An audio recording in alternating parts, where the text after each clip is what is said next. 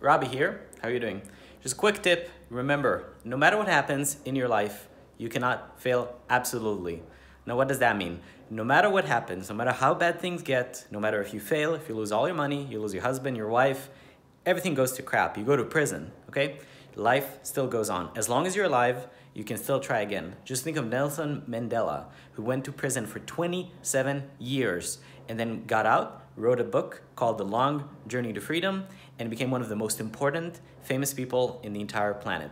So, next time you're scared about something, whether it's going to happen tomorrow, in a few days, in a week, in a month, in a year, remember, no matter what happens, you cannot fail absolutely. Always keep your chin up and always remember that there is no ultimate failure unless you die.